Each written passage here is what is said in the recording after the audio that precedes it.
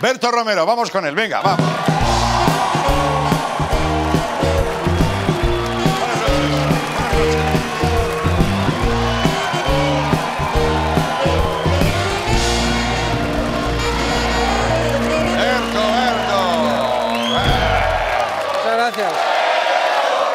Muchas gracias. Ahí está, amigos. Sí, amigos. Gracias. Muchas gracias. Muchas gracias. Tío bueno, dice un invidente. Feliz año nuevo a todos. Bueno. Es que a la gente le gusta verte, tío. ¿Cómo estás? Pues yo también, como la gente, contento de verte. ¿Qué dices tú, que la gente no toma uva para Nochevieja? ¿Qué? ¿Has dicho eso a James Rhodes? Sí. Dice, no, tomar las uvas, ya casi nadie lo hace, pero ¿en qué mundo vives? Todo el mundo lo hace. No, es verdad, sí me he equivocado, reconozco. Yo solo como 12 uvas al año, ¿eh? Sí, ese año, ¿eh? No me gustan. Yo lo que quería decir, pasa que me aturo ya con el directo, que la gente lo hace, que todo el mundo lo cuestiona, como, ¿para qué hay que hacer esto? Ay, yo me atraganto, pero se hace. Pero lo he expresado mal. Sí, bueno, no pasa nada. Perdona, lo siento mucho, no me ha ocurrido. Siempre funciona esa mierda. Sí. Venga. Pues sí ha funcionado. Pues nada. ¿Qué tal? ¿Cómo va la cosa? ¿Bien? Muy bien. ¿Vamos a trabajar ya? ¿Has visto qué traje más bonito me han puesto este año? Sí. Mira, Oye, ¿esto es gris marengo? Yo qué sé, esto es precioso. Sí. Es precioso. Es de un colaborador que murió. Y como decían las abuelas, ¿y qué género, eh? Joder, ¿Qué género? Mi abuelo, cuando se compraba unos zapatos, te decía, mira qué bueno, esto es material. Sí. ¿Ah, sí? Sí, eso supongo que quería decir que era bueno. Ah, vale. Sí, esto es material. Igual hay gente con zapatos inmateriales, ¿no? Me estaría todo el rato mirándome. Bueno, pues no. Venga, vamos con la primera consulta del año. Vamos allá. Hola, Andreu. Yo soy Juan. Yo soy Pedro. Y bueno, somos de Madrid y el otro día en la universidad fuimos al cuarto de baño y bueno, nos pasó una cosa. A ver, pues la verdad es que entramos sin hacer mucho ruido y nos encontramos con una persona que se estaba, pues, al parecer, masturbando. Y claro, nos impactó bastante y luego al salir nos dimos cuenta de que era nuestro profe. Y claro, no sabemos si dejar de ir a clase o qué, porque la verdad es un poco incómodo. A ver si nos ayudas.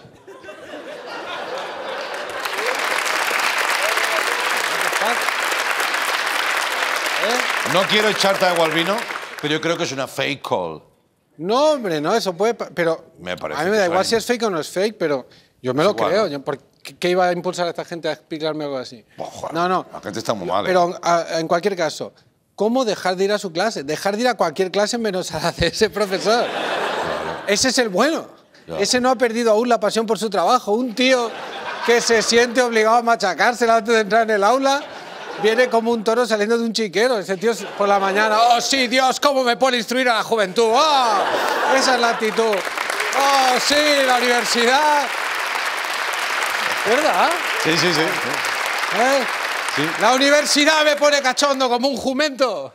¿Jumento? Sí, es un borrico. Ya. La enseñanza hace que la verga me golpee en la barbilla. Bueno, va, venga. ¡Oh, capitán, mi capitán! Sí. El capitán no tenía... Capitán, madre mía. Hostia, cómo está. Qué rico. Y luego dicen que si la Universidad Española no tiene nivel. Pero seguro que entra mucho más suave en la clase, ¿eh? Claro. ¿Alguien ha traído los deberes? Da igual. No se hacen deberes. Yo ya he hecho los míos, ¿no? Bueno, venga, siguiente consulta. Hola Berto, hola Andreu, yo soy Adrián. Yo soy Óscar. Y bueno, esto que estamos andando y tenemos una duda en el lenguaje español. Y es el siguiente, y es que en la frase de me acuerdo de la perilla de Andreu y recuerdo la perilla de Andreu, ¿cuál es la diferencia entre me acuerdo y recuerdo? Es que llevamos mucho rato hablando de esto. Venga, un saludo. Sí. En esa frase el único problema es la perilla de Andreu. Sí. O sea, nunca debió dejársela. No. Nunca debió...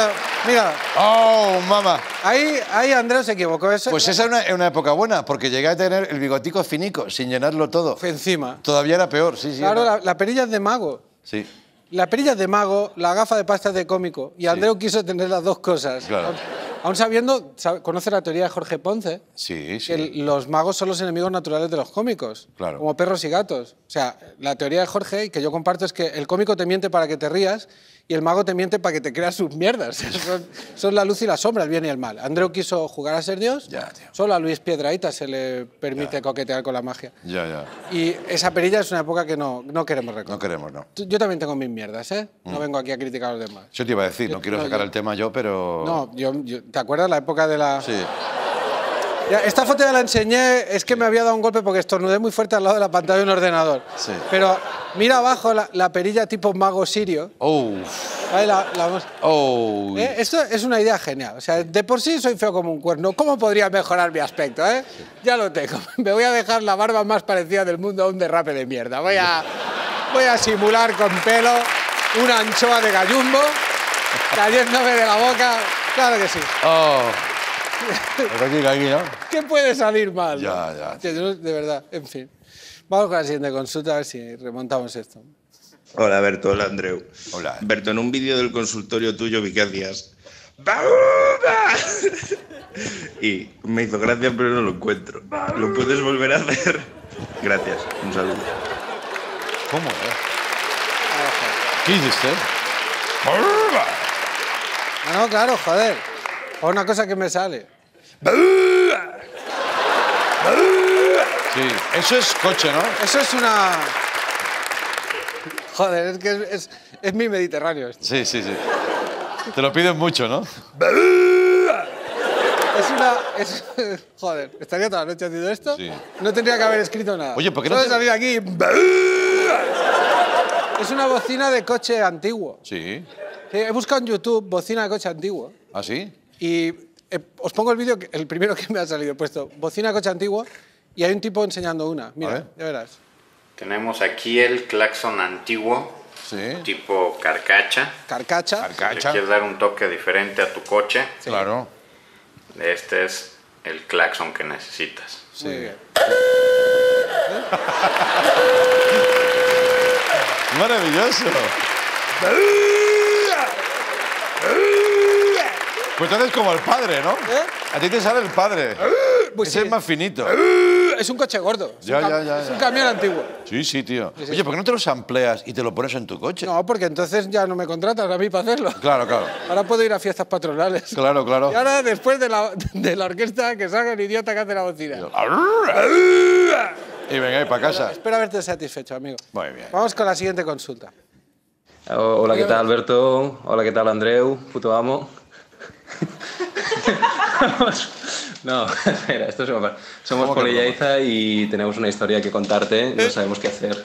Bueno, la cosa es que mi abuelo ha decidido poner un montón de cajas fuerte por toda su casa y lleva años pues haciendo cajas fuerte pues en el suelo, en las paredes. Y la cosa es que ahora ya es muy mayor y ahora ya no se acuerda dónde tiene las cajas fuertes. Y pues tal vez soy rica y no lo sé. Entonces a ver si me puedes ayudar con este problema. Gracias. ¿Habéis visto qué bonito como decía cajas fuerte? Jajas fuerte primero, sí. Luego lo ha Al final arreglado. se ha equivocado y lo ha dicho bien. Sí. Pero ha dicho cajas fuerte. Así, mira. Me ha gustado muchísimo. ¿Lo podemos escuchar otra vez? A ver. Bueno, la cosa es que mi abuelo ha decidido poner un montón de cajas fuerte por toda su casa y lleva años pues haciendo cajas fuerte. Me encanta. Cajas fuertes, sí. Es como la marca, ¿no? Sí, Cajas fuertes. Es que me gusta mucho eso. Cajas fuerte, ojos negros, piel morenas. Perros muertos, gatos negros, gatos blancos, dedo pollas. Me gusta mucho. Ya. Y luego lo otro, que no quiero que el cajas fuerte nos lo quite de la cabeza. Ya. Recordemos el momento tan bonito. Hola, ¿qué tal, Alberto? Hola, ¿qué tal, Andreu? Puto amo. No, espera, esto es Es que como que lo dicen ellos mismos y no, pero qué mierda me has dicho. Estos tíos son unos gilipollas, Vale. ¿sabes? Sin el plural. En fin, cajas. Oye, pero también menciona al abuelo el haciendo fondo del tema, ¿eh? cajas fuerte. El abuelo toda la vida haciendo agujeros por toda la casa. Como Eso es maravilloso, Como ¿eh? un topillo. Ahí, mi. Amanecía la abuela con un collar de perlas metido en el chirrius. ¿Qué es esto? Y otro, cajas fuerte. Cajas fuertes. Agujero que veo, agujero que lleno con mi tesoro. Bueno, ¿Pero tú crees que eso es verdad? ¿Que esa casa está como un gruyer? Sí, puede ser. ¿Y cómo lo descubren? Pues, Pues- hay pues- que derribarlo todo. Derribarla y ir buscando los escombros. Claro. A ver qué es cajas fuerte y qué no. con un mazo y venga también que ves, pum, pim, pam, y van a salir más cajas que en una zapatería, ¿eh? Exacto. Bueno, bueno. Venga, siguiente consulta. Madre mía. Hola Berto, contactaba contigo porque tengo un problema. Y el problema es que, bueno, yo soy muy vago y a la hora de bajar los calcetines sucios y la ropa sucia en general a la lavadora, pues me da mucha pereza y puedo pasarme bastante tiempo sin hacerlo. Claro. Y el caso es que a mí me huelen mucho los calcetines, me huelen mucho los pies y siempre huele a mierda en mi habitación. Vale. Y el otro día, de casualidad, me dejé las cáscaras de una mandarina que me había comido encima de la mesilla de dormir.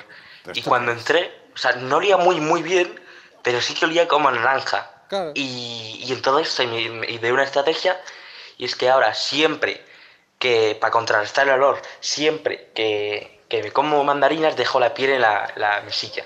Y así pues la habitación no huele tan mal. Pero como soy muy vago, al final he tenido el problema de que ha empezado a crecer y ahora esto es una montaña gigante de pieles de mandarina. Y claro, ya tengo que buscar, pues cuando no me caben las cosas en la mesilla, Claro. para buscar, me tengo que ponerme a buscar monedas entre las pieles, las llaves, y claro, ahora es un problema grande. Claro. ¿Qué debería hacer? ¿Qué me recomiendas, Berto? ¿Qué te recomiendo? Un saludo a todos. Un saludo a ti también, amigo cerdo. A ver, ¿qué te recomiendo? Sí. A ver, Tío asqueroso. A ver, ¡Qué mierda! Tío asqueroso. ¡Marrano! Ponerte a limpiar sería la solución fácil. No voy a ir por ahí. No voy a ir por ahí. No. Si tú ya has iniciado el camino del enmascaramiento, hay que seguirlo. Hombre, hay claro. que seguirlo. A ver, has tapado calcetín sucio con piel de mandarina. Buena jugada, Sí. buena jugada. Sí. Pero es una apuesta fuerte. Ahora hay que jugar duro. Hay que tapar. La opción lógica para cubrir sudor de pies más mandarina son, obviamente, restos de pescado. Es lo único que te va a ganar en acidez, en ese punto de acidez que necesitas para cubrir. Esto te va a dar un par de semanas de margen. Y te volverás a encontrar con el mismo problema. Pies más mandarina más restos de pescado, te va a pedir ya algún animal muerto, algo grande, por lo menos un husky, 7 u 8 gatos, 20 o 30 palomas, algo, ¿eh? Y lo siguiente, ya te lo imaginas, ¿verdad? ¿Tienes algún abuelo mayor? ¿Cómo anda de salud? ¡Madre de Dios! ¿Y cómo? Joder. ¿Y cómo se acaba esto? ¿Cómo se acaba esto? Te preguntarás. Metiendo fuego a tu cuarto y ocupando otra habitación de la casa. Sí. Mismo proceso, fuego, otra habitación. Y al final, fuego toda la casa. Que dices, es que no tendré sitio donde vivir. No te preocupes. Para entonces la septicemia ya habrá acabado contigo. Cerdo, más raro. Asqueroso. ¡Madre de Dios! Si es que hasta huele fuerte el programa, ¿eh? Venga, me dicen que vamos muy mal de tiempo. Sí. Tengo dos para acabar.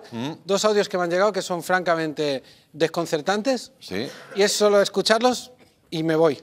Vale. Este es el primero. ¿Cómo te gusta jugar con eso, Dejar sembrado ahí eso. Esto es muy desconcertante. Son muy raros. A ver.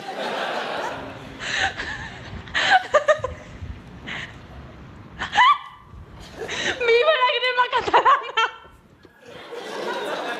¡Viva la crema catalana! ¡Viva la crema catalana! Cataluña está pasando un momento jodido, ¿eh? No os pido que lo juzguéis ni que lo Estamos bien allí. No tenéis que entenderlo. Esto es como ver una peli de David Lynch. Sí. Disfrútalo. Vale. Y este es el otro y ya me voy. Hola Andreu, hola Berto. Soy Aida. ¡Que no! Dice, soy Aida, y dice, que no. Y dice, ya, vale.